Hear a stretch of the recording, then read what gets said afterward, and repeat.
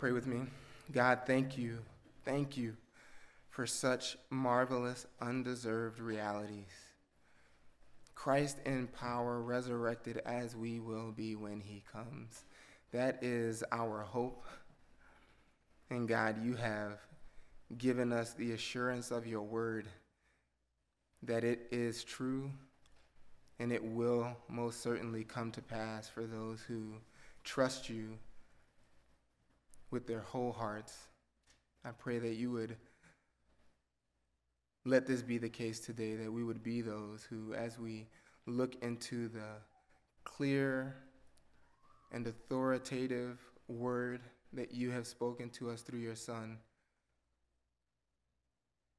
that we would be those who entrust ourselves to you, renew our resolve to believe you and to live transformed lives from the gospel. We pray in Christ's name. Amen. You may be seated.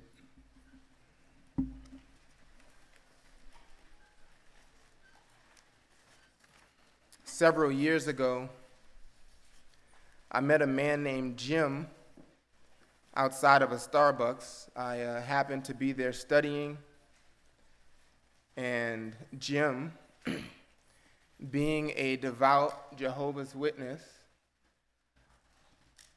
decided that on his way into the movie theater, he would hand out tracts to people who he passed. And so I happened to be one of those people. He handed me Jehovah's Witness literature and probably was not expecting to get into a conversation about what he was handing me. But typically when that happens, when people knock on our door, when I'm approached by people of pseudo-Christian cults, I like to engage them and ask questions and draw them out a little bit. And so he handed me what he did, and I asked him, I said, "Thank you so much. Can I ask you a few questions?" And he said, "Sure." So I asked him, how would you say someone's made right with God? How can I, a sinner who's clearly I'm not perfect, how can I be made right with God?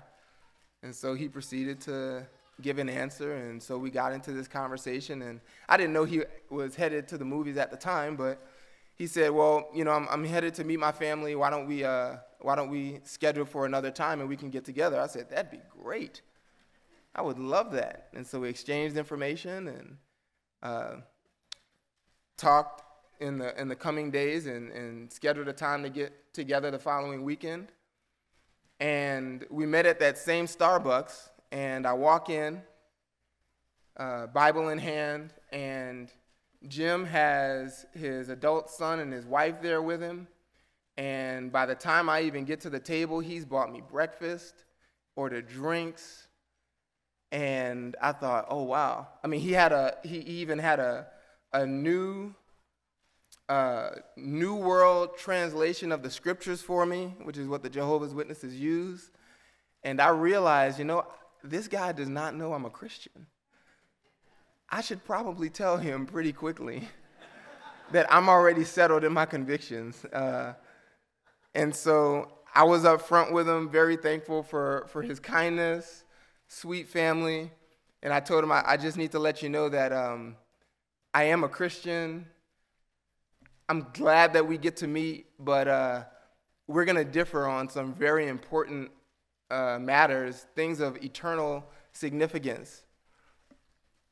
And I said, if you'd like, I'd still like to talk about those things, though, and he was open. So as we opened up the scriptures and discussed the differences, typically in those conversations, amongst all the various errors that those people are holding, things having to do with the kingdom and how many people are saved and what Jesus is doing in the world currently and different things, none of that really matters if they don't believe the gospel. Who is Jesus and how is man made right before God? And so I proceeded to talk about those things, and the conversation quickly came to the differences that we hold about who Jesus is. Is he a mere man, someone who is created and then came into the world to do what he did? Or is he God in the flesh, the only God? And really, the issue that ended up arresting the rest of our time was a couple passages from John. We'll be looking at one of them today.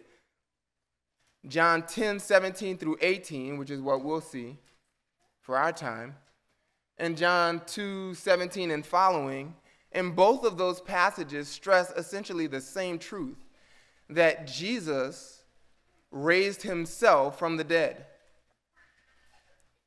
Jesus had the authority, the ability as God to do what no mere man could do, and that is raise himself back to life after he died. And to Jim's credit, during this first meeting, he didn't try to give a trite answer to those passages, and he said, I'm going to have to sit with these and get back to you. I don't really know what to do with these. I said, great, let's get together again. And so several weeks went by. We kept in touch. He talked to his religious leadership, and he said, okay, I'm ready to meet again. So he came back. We met. He brought his family again. There was no breakfast this time. But I said, thanks so much for meeting with me again. What do you think about these passages? And he gave an answer. And as we began discussing these same passages again, not wanting to jump around and move to various things, I wanted to really stay there and hold his feet to the fire. His wife was clearly not very happy with the way the conversation was going, because even though she hadn't said very much up to this point in either meeting, you could see the look of frustration on her face as I insisted on the details of this passage. And she finally interjected and said, look, God resurrected Jesus. He didn't resurrect himself. He wasn't God, and that's just it. And before I could even provide a response, again, to Jim's credit, he looked at his wife and said, yeah, but that's not what the passage says. And so he recognized the position that he was in, holding the beliefs that he did, when it came into contact with what the scriptures actually said. These passages where Jesus so clearly attests to his own authority over death and life have no good answer unless Jesus is God in the flesh. And so this morning, as we look at John 10, this will hopefully strengthen our understanding in who Jesus is and in the certainty of what he actually accomplished on earth. John chapter 10, we'll get a running start at this passage starting in verse 7 and reading through verse 18. So Jesus said to them again, truly, truly, I say to you, I am the door of the sheep. Verse 8, all who came before me, are thieves and robbers, but the sheep do not hear them. I am the door. If anyone enters through me, he will be saved, and will go in and out and find pasture. The thief comes only to steal and kill and destroy. I came that they may have life and have it abundantly. I am the good shepherd. The good shepherd lays down his life for the sheep. He who is a hired hand and not a shepherd, who is not the owner of the sheep, sees the wolf coming and leaves the sheep and flees. And the wolf snatches them and scatters them. He flees because he is a hired hand and is not concerned about the sheep. I am the good shepherd, and I know my own, and my own know me, even as the Father knows me, and I know the Father. And I lay down my life for the sheep. I have other sheep which are not of this fold. I must bring them also, and they will hear my voice, and they will become one flock with one shepherd. For this reason, the Father loves me, because I lay down my life so that I may take it again. No one has taken it away from me, but I lay it down on my own initiative.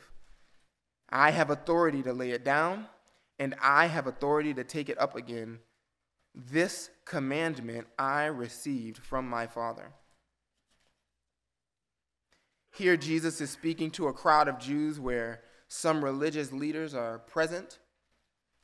He has been insisting that these religious leaders are trying to obtain a righteous standing with God the wrong way, on the basis of their own self-righteous efforts, and not on the basis of God's righteousness freely given.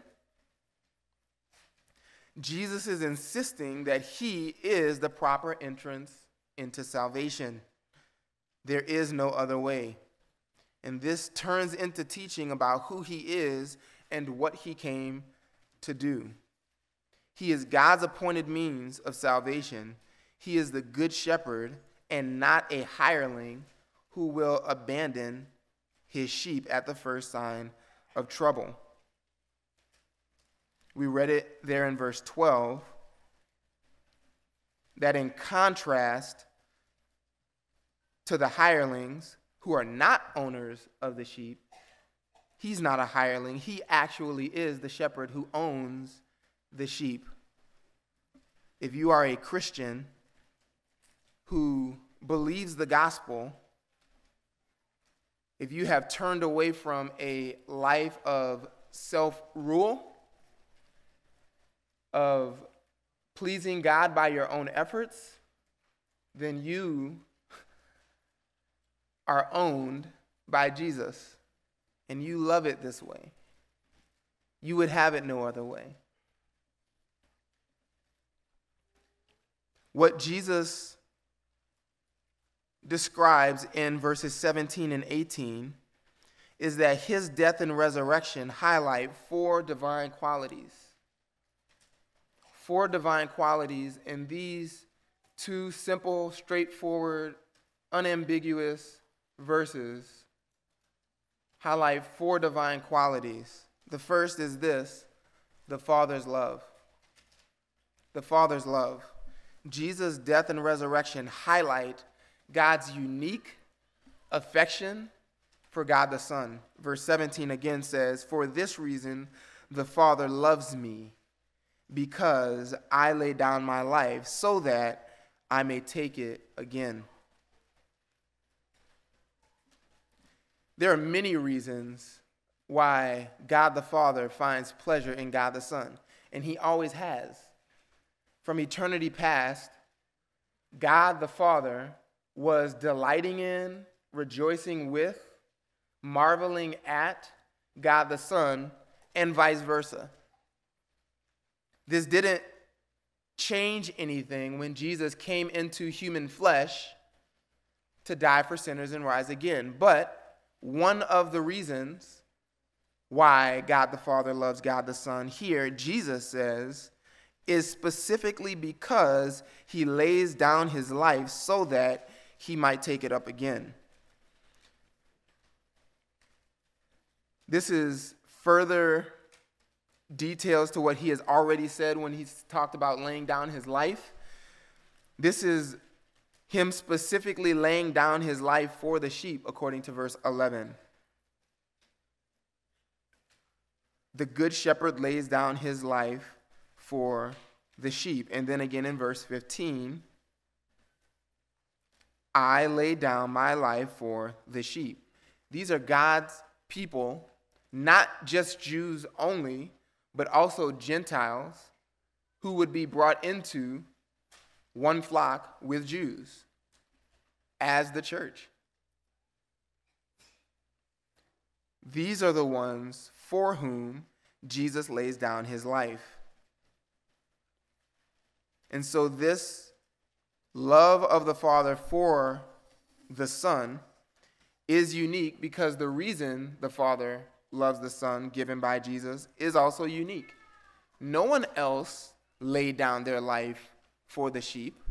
Sure, there have been martyrs who, for the good of the church, for the sake of God's glory, for the testimony and witness of the church before a watching world, gave their lives, shed their blood. Their testimony for Christ resulted in death. But no one gave their life for the sheep like this. No one gave their life as a payment to rescue sheep from the wrath of God. This is unique. And so the love that the Father has for God the Son is a unique love for this unique reason. There is an object, an occasion for this love. The object of that love is Jesus himself. The object of that love is God the Son, Jesus. How often, when you think about what Jesus came to do, Jesus giving his life for sinners, how often when you think about that, do you marvel again that God loves the Father? It is true, as Paul says in Romans 5, that God displayed his love for us in that while we were still sinners, Christ died for us. That's true.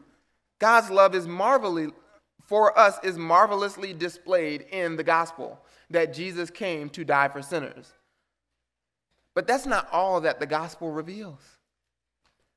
The gospel reveals not only God's love for us, as if what was most on God's mind, what was most on Jesus' mind in coming to die for sinners, was love for us. But more than that, God's love for God.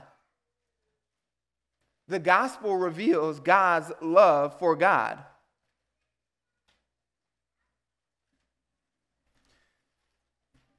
John Murray wrote in his book, Redemption Accomplished and Applied, that the reason for propitiation was God's love for himself.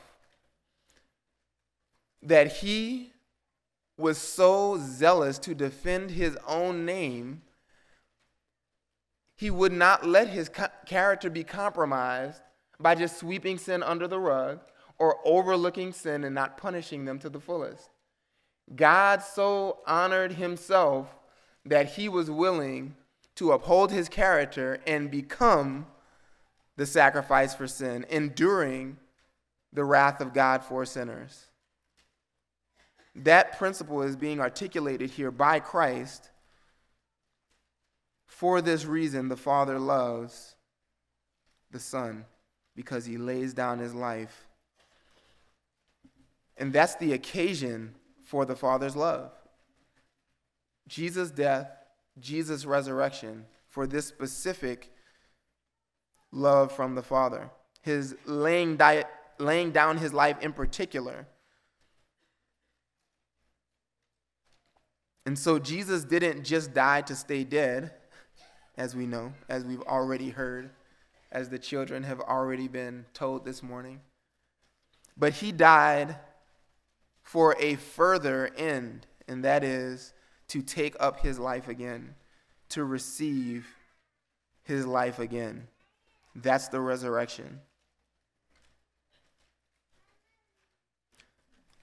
The second divine quality that Jesus' death and resurrection highlight here is the Son's willingness. Not only the Father's love, but the Son's willingness. Verse 18, no one has taken my life away from me. No one has taken it away from me, but I lay it down on my own initiative.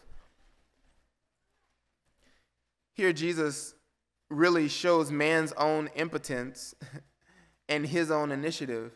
No one could possibly take away Jesus' life from him. How could they? He is the author of life. He is sovereign over not just his own life, but all life. He created life. Therefore, his life, whether he had it or not, was dependent only on him. Man was impotent to take away Jesus' life from him against Jesus' will. And so no mere man, possessed the authority or the power to impose their will over Jesus against his life. He did this of his own accord.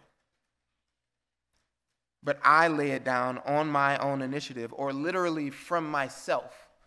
I lay it down from myself. The authority to lay down Jesus' life began and ended with Jesus alone and not men. And in this you see his willingness. If he was going to die, it would only be because he wanted to die. And until he wanted to die, he could not be killed. How often in the Gospels do you see that? Angry mob attempts to throw him over a cliff, and somehow he escapes through the midst of them. They could not kill him until he was ready to die. And then as the events unfold in the latter chapters of the Gospels, you see Jesus in perfect control of the unfolding events against him. Consider what this implies. Jesus was not a helpless victim when he died on the cross. He wanted to die. He intended this. He was the only one who had the ability to ensure his own death, and he did ensure his own death. This is so contrary to what so many are saying in our day about the cross really being Jesus' attempt to show solidarity with oppressed victims. Yeah, that's not the purpose of the cross. That's not what was happening in the cross. Jesus was not a victim of the mob. He was not a victim of sinners. Jesus was not at the mercy of the mob. The mob was at the will of Jesus. And Jesus makes this still clearer in the next statement. Again, verse 18. He says, I have authority to lay it down, and I have authority to take it up again. The third thing we see here is the Son's authority. The Father's love, the Son's willingness, and also the Son's authority. Jesus, the Son of God, says here that he has authority over death, and he has authority over his life. And again, he's restating what he just said previously, that no one can take his life from him, but he is the one who gives up his own life. And he adds that the basis on which he does this is his own intrinsic authority. No mere man could say such a thing, could make such a claim as this. He has authority over death to lay down his own life. And if that wasn't clear enough, after he has exercised his own authority to give up his own life, after that, he says, and I have authority to take it up again, implying that while he's dead, he's going to exercise his own will over death to obtain life again. Who else can make such a claim? To my knowledge, no one else has even attempted to claim such a thing. Jesus alone makes this claim, and he doesn't fail to deliver. He did that very thing. This necessarily implies, by the way, if Jesus has this kind of authority to take up his own life post-death, if he has that kind of authority, then when he tells you what to do, you ought to obey him. You had better obey him. When Jesus says to repent and believe the gospel, it is incumbent on every single person alive, men and women, boys and girls, adults and children, to obey this command. Children in the room, you must repent and believe the gospel. You are not okay with God just because your parents love Jesus. You are not okay with God just because you are involved in student ministries or may serve in various ways in the church, which we are thankful for. But none of those things make you right with God. And you would be wise not to continue 20 plus years of your life like I did, pretending to believe in Jesus, and to actually confess your sin before God and admit that you need the salvation that only he offers. The authority that Jesus has over his own life and death, over your life and death, you need him to exercise in your favor to raise you spiritually, to give you a new heart in exchange for the one that you currently have if you do not believe. You need this. And Jesus is willing to give it to all those who repent and believe. Even those of us who profess Christ would be wise this morning to examine ourselves. We come on Sundays, we look polished, we smile, we greet one another warmly. That's great. And as we've heard in Equipping Hour,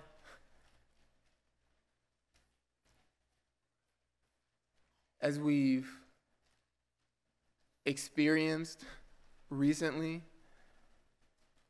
none of those things that may be visible on the outside to everyone else ensures sincerity of faith.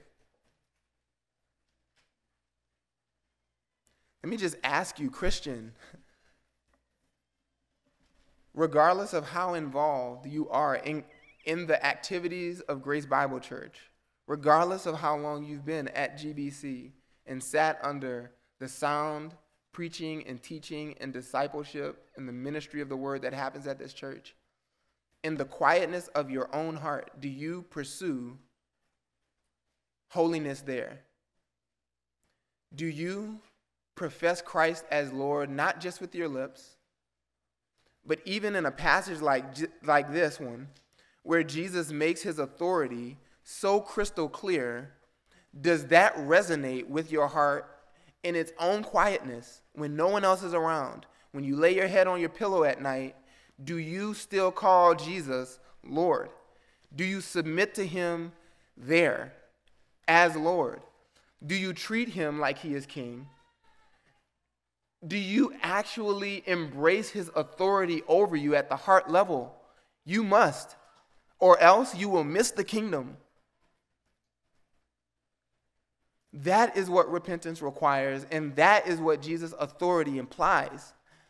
If he has this authority, which he does, which he demonstrated in rising again from the dead, then he has authority over you. You can treat him like it or not. Only those who respect Jesus as king in sincerity will see the kingdom. You can fool men and women. You cannot fool an omniscient God. Jesus does have authority. He proved it with the resurrection.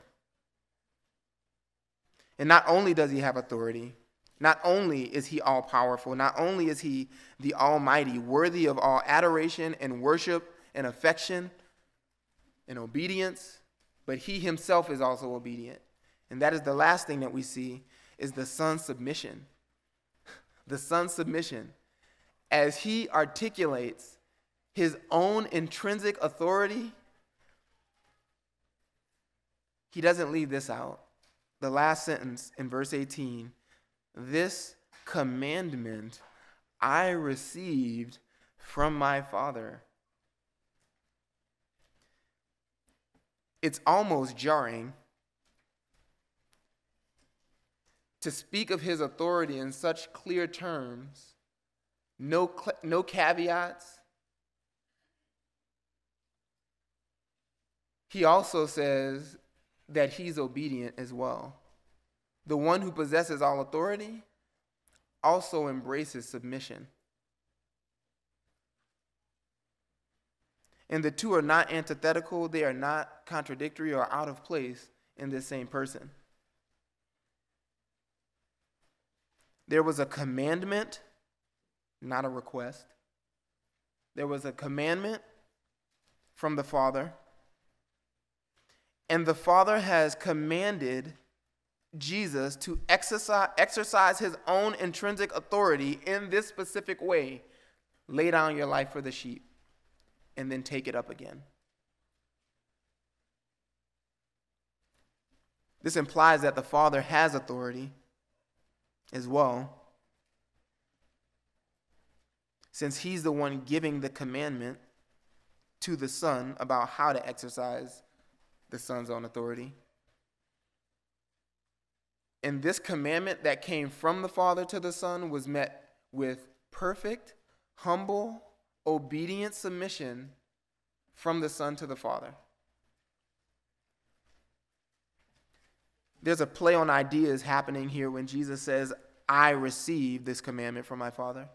Because the same word translated received, if you're reading the NASB, is the same word, a different form of the same word that he's been using throughout the passage when he's kept saying, lay down, lay down, lay down, I lay down. Or take up, rather. The same word that he's taking up his life is the same word received here in verse 18. Just like Jesus would take up his life, he had also taken up this command from the Father, as in to be obeyed. The reason he would take up his life is because he had already chosen to take up the Father's command and obey it. And this is so much like what godly parents require of their children to receive commandments.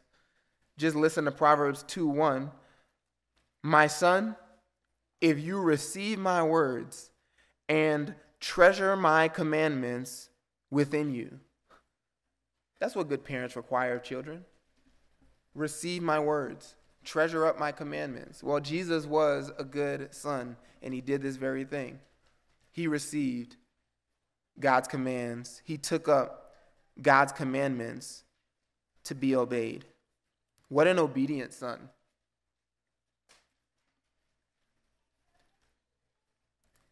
Is this what you aim at, Christian? This kind of obedience? It's not too much to ask. It's a fitting response to one with this kind of authority. The one who had the authority to lay down his life and willingly did so for the glory of God on your behalf, for your good. Like Jesus, all who believe in a resurrected Messiah ought to take this same posture to imitate him and receive commandments from God the same way. And that is really the litmus test, is it not? As you celebrate Easter, as you reflect on what Christ has done, examine yourself, ask yourself, do I respond to God this way? Do I strive for this? Do I love to be his slave, to be owned by this good shepherd who laid down his life for me, who took up his life again with all authority. I'm going to ask the music team to come back up. If you have questions about this one, if you have questions about who Jesus is, find me. We'll have an elder out at the information table, people in the prayer room after the service who would love to talk to you about how you can know this Lord. God, thank you so much for your word. These wonderful truths by which we experience eternal benefit, God. We would never have any access to if it were not for you telling us these things, for you speaking so clearly, so eagerly to make known your mind to us. Thank you. And God, I pray for this church that you would help us to be genuine. You would make us sincere, that you would purify our hearts, make us know a good conscience, one that worships you in spirit and in truth, that fears you and loves your truth, that boasts in you at the heart level, where no one else but you can see, that we would be true there. And God, we make these bold prayers only on the authority of Christ, only on his name, his reputation, because he is who he is, a fitting Savior, a sufficient substitute, and a great resurrected King. We pray, amen.